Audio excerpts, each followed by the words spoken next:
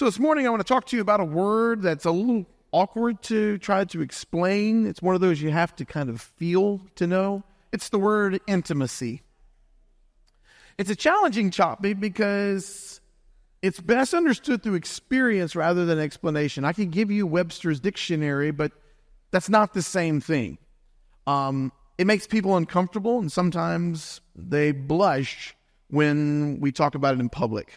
I was in campus ministry and did a lot of premarital counseling because college students are getting married, and they would sit down in my office, and we would get to a subject about intimacy. I would just ask, so how would you define the word intimacy? The bride-to-be would look at me stone-faced and wouldn't say anything for a bit. I could see her throat, and she would take a big gulp. Boom. The groom-to-be, well, he starts grinning. You know, Rob. I'm like, no, I want to hear your explanation. Well, it's sex.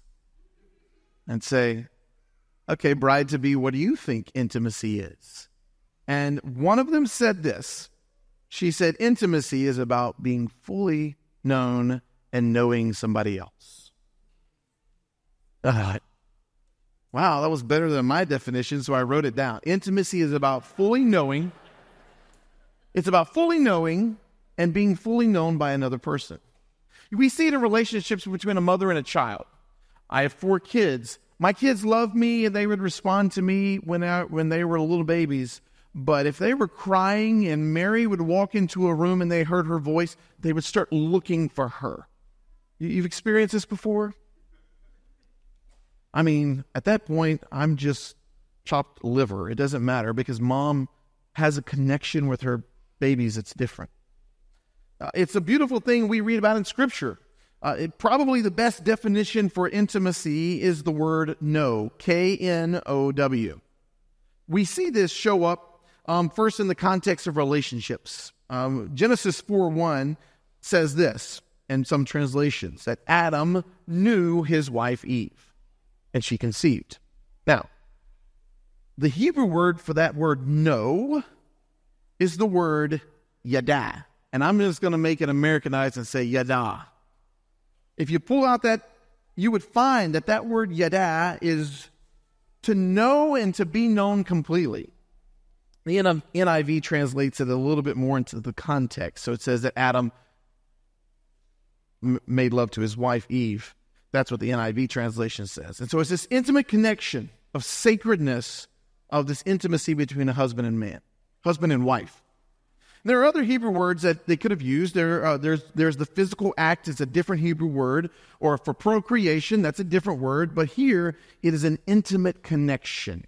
One Hebrew scholar puts it this way. He says it's a mingling of the souls that is taking place.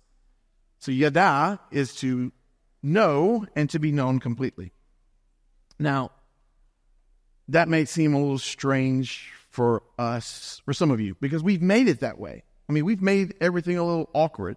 But as you continue reading through Scriptures, and particularly in the Old Testament, what you'll find is that same word, yada, is usually used to describe God's relationship with us. It shows how God intimately knows us and how He desires to be known by us. And that transforms how we understand our connection with God. It's not superficial or casual, but it's this deep intimacy. So in Psalm 139, David, who's the author, he uses this word yada about 6 times to describe how God knows us. And it's a very short passage of Psalm 139. David says this. This is verses 1 through 4. O Lord, you have examined my heart and know everything about me. You know when I sit down or stand up. You know my thoughts, even when I'm far away. You see me when I travel, and when I rest at home, you do everything I do. You know what I'm going to say even before I say it, Lord. He just says, you know, you know, you know. And David is speaking about this intimate way that God knows us. You know how I feel. God, you know how I hurt. You know what I'm thinking. So in this sermon series, we have been looking at the story of Job. And we find that this is something that should bring us comfort when we're hurting. But if we look at the story of Job, sometimes we have to wonder, like, why? The God who is a father, who knows what we're going through, what we're facing, but he allows these things to happen. In Job chapter 2, we see this man who has lost everything. He's lost his livelihood. He's lost his kids. His wife says, curse God and die. He talks about his physical condition. He says that his body is falling apart. Here's what the text says, that painful sores were from the soles of his feet to the top of his head. At one point in the story, he's sitting down scraping the boils on his skin with a broken piece of pottery. Covered, literally, in physical suffering. He describes it a little more poetically in chapter 30. In verse 27, he says this, the churning inside me never stops. Days of suffering confront me. Like, there's no end to this. 28, he says, I go about blackened, but not by the sun. I stand up in the assembly and I cry for help. He's saying, I'm desperate. I have become a brother of jackals, a companion of owls. I can't even sleep at night.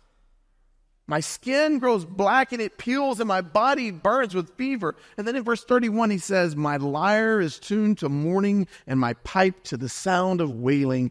God, can you hear the sound of my life? Can you hear the cry, the song that my life is making? It's tuned to mourning. It's tuned to wailing. And Job wants to know, God, do you know? So as I was reading through the book of Job, what stood out to me is that Job's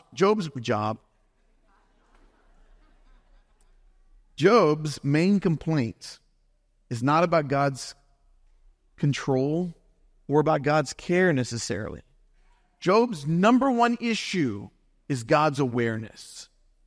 He repeatedly says this desire he wants to present his case before God, and he's hoping that he can have a hearing where he can explain, here's what I'm going through, and here's what I'm facing. And so in Job chapter 38, where we have been spending our last 2 weeks, God responds to Job's questioning by asserting his control over the universe. We talked about that the first week, over creation around us. But if you read through it, and if you're reading in Hebrew, which very few of us would do. That's not me either. Here's what you're going to find. Over and over again, almost like a refrain, is that same word, yada. In different variations and in some places, but every time God talks about a new part of the universe or he talks about a different species of animals, he says this word over and over again. So I just pulled out a few examples I want to show you. In verse 4, he says, where were you when I laid the earth's foundation? Tell me if you understand. That's that word. He goes, who marked off its dimensions? Surely you know. Who stretched the measuring line across us? Verse 18, have you comprehended the vast expanses of the earth? Tell me if you know all of this.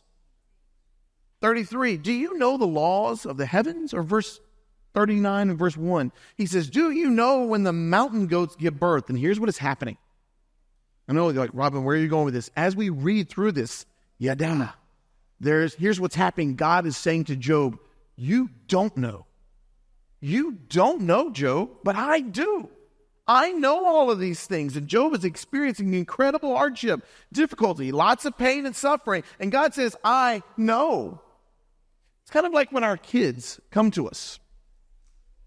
And they're very upset because you wouldn't let them eat ice cream at 10 p.m. so they'll be sugared up. And they're like, but why? It has milk in it. It's healthy.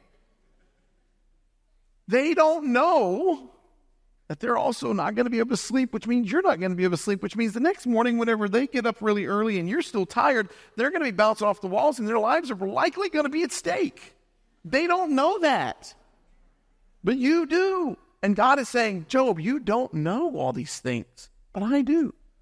How can we be sure that God knows us intimately?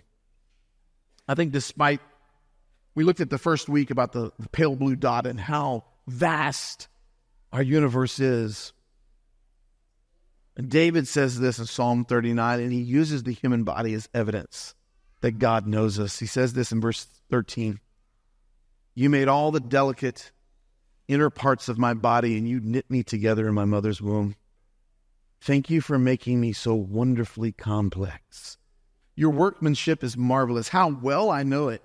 You watched me as I was being formed in utter seclusion, as I was woven together in the dark of the womb. You saw me before I was born. Every day of my life was recorded in your book, and every moment was laid out before a single day had passed. David says, look at our bodies as evidence to the fact that God sees us, that God knows. St. Augustine of Hippo said this, men go abroad to wonder at the heights of mountains, at the huge waves of the sea, at the long courses of the river, at the vast compass of the city, of the oceans, and at the circular motion of the stars, and yet they pass themselves by without ever wondering. In other words, within you and within me is so much evidence of our God. We see him when we look in the mirror, the way that our body works. Think about DNA. The human genome holds a vast amount of information. So trying to give you an idea of what that looks like. Back in the day, there was these things called Encyclopedia Britannicas.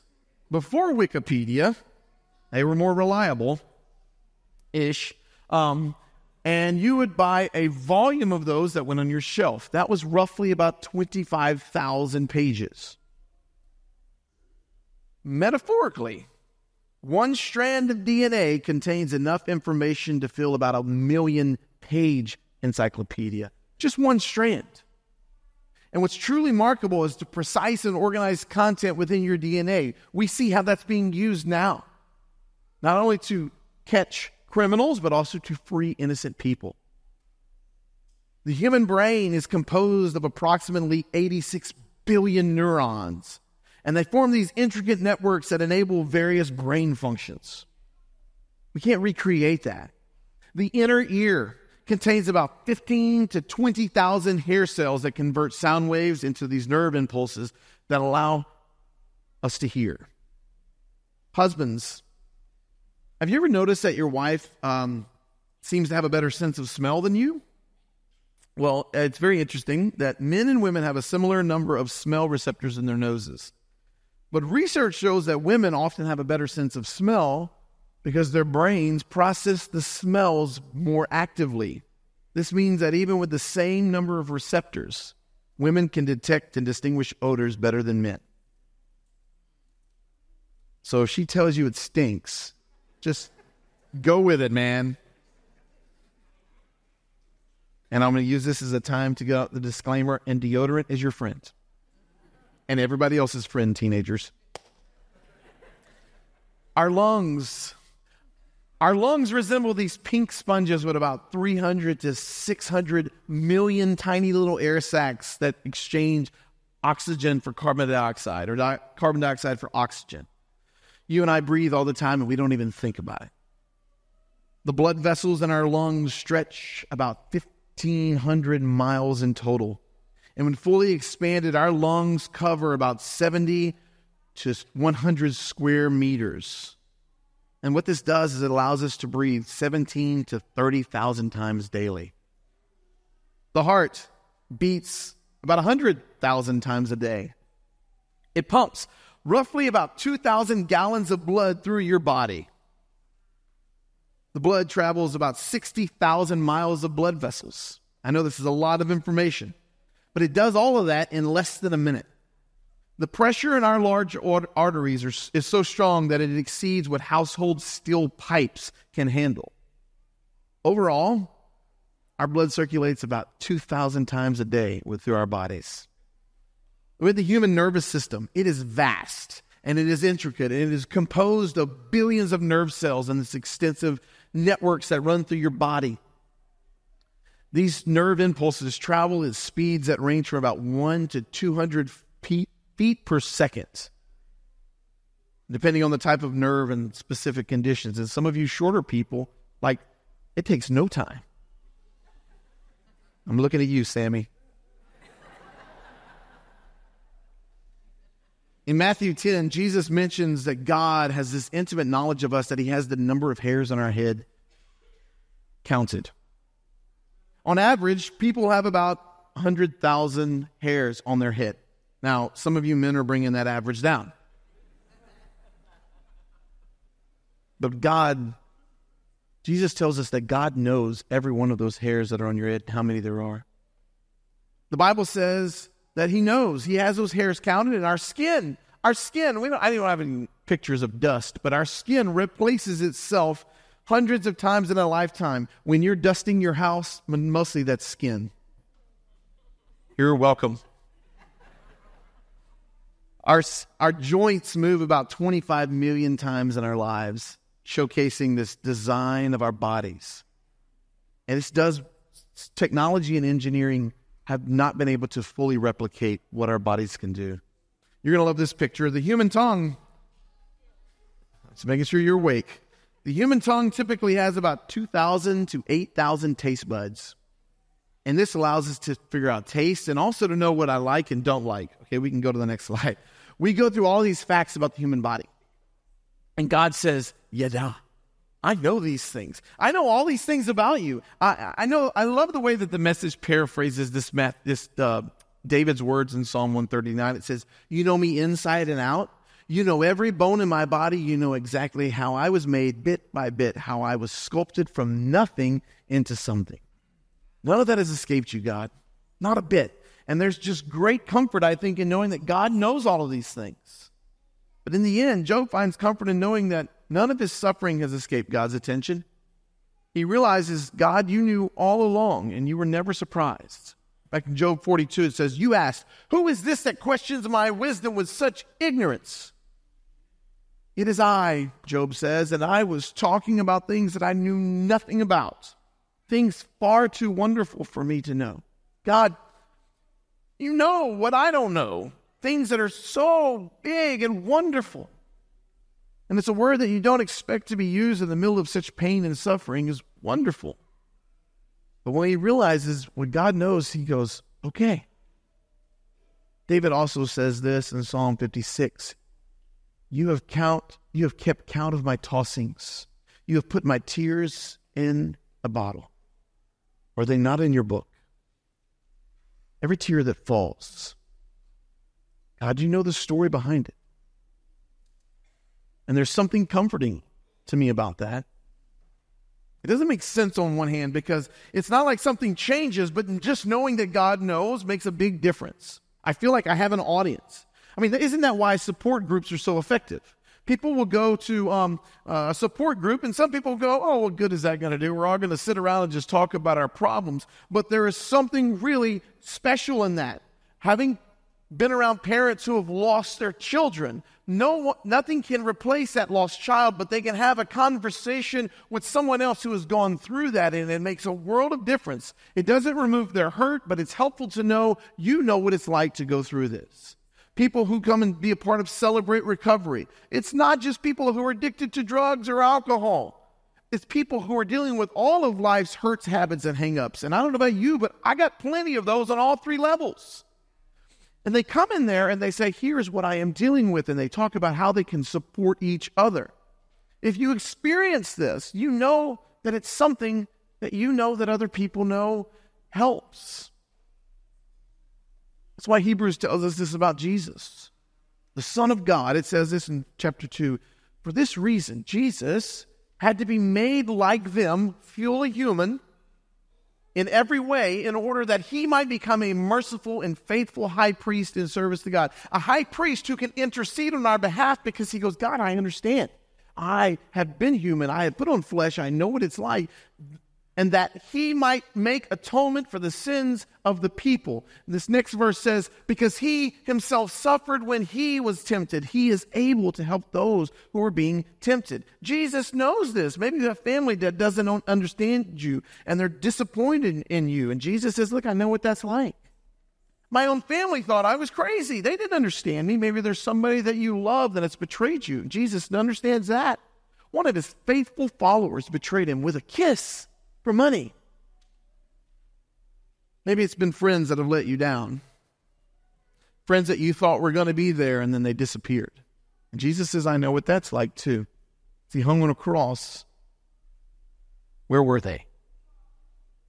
Maybe it's physical suffering that you're experiencing and maybe it feels overwhelming. And it's just, I think there's some beauty in that. that when Jesus is risen from the dead, he still has his scars in his hand. And he tells Thomas, put your finger in the holes in my hand. Put your hand in my side. Stop doubting. Because he knows what it's like to suffer. I've heard it said that in heaven there will only be one person who still has scars, and that is Jesus. Now, I don't know if that's true or not. But for me, it's comforting to know that I have a Savior who understands what it's like. Because within our molecular structure, there is a protein molecule that called laminin. Now, I've watched the Louis Giglio video. Maybe you have too. And there's some interesting things about that. Some of you have no idea what I'm talking about, so let me explain. Laminin molecules, along with other molecules, they don't do this on their own, but they form these networks that help hold our cells together, and they provide a structural support for tissues like your skin and your muscles and your organs. And its primary function, this protein called laminin, is cell adhesion. It holds us together, not by itself, but that's what its function is. This is what it looks like under extremely close look. And the way that they have drawn out the diagram to help teach this is always in a cross. Now, I don't want to make a big deal about the fact that, it's cross-shaped. People have done that. I think that's pushing it. But what it is, it functions in its role for binding and stabilizing cells and tissues. What I do think this does, though, is it points to a creator who knew what he was doing. It points to a God who designed our bodies in such a complex way. Paul tells us who that God was. He says in Colossians 1, for in Christ Jesus, all things were created, things in heaven and on earth, visible and invisible, whether thrones or powers or rulers or authorities, all things have been created through him and for him. He is before all things, and in him all things hold together. It's saying that Jesus isn't just the source, but he's also the glue. He is the principle of cohesion. He is the one that holds all the things together. And we can look at it as we've talked about the universe and the earth. He is the central force of gravity that keeps our cosmos together. Paul says Jesus made all these things. He controls all these things, and he holds all these things together. And that flies in the face of us who think, my world is all about making sure that it revolves around me. We have such control issues. But God has chosen a cross as a symbol of his commitment. And it shows how far he is willing to go to know us intimately, that he became flesh and made his dwelling among us. Jesus came to serve and to be king for us through the washing away of our sins. Our sin separates us from God, and he desires intimacy with us because he created us for that purpose. And we forget it. I know, we're just distracted by other things. I understand pressures of life, but these things rob our attention. And they take us away from why we were made, to know God intimately, not just casually, not just a weekend show up to church fling, but as this intimate relationship with our Creator. Every star that shines, every bird that flies through the sky, and every time your heart beats is an invitation for you to know God. David says these words, God, as the deer pants for the water, as the deer thirsts for water, so my soul thirsts for you. And you don't say that to somebody that you have a casual relationship with. You say that to a close friend.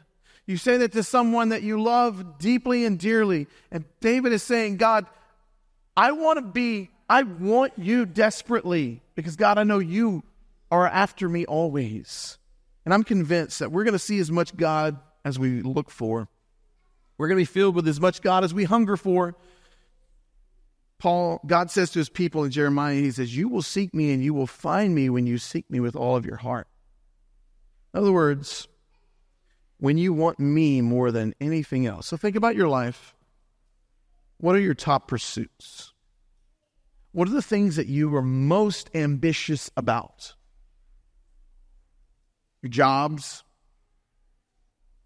the attention of a person or groups, popularity, just want to fit in.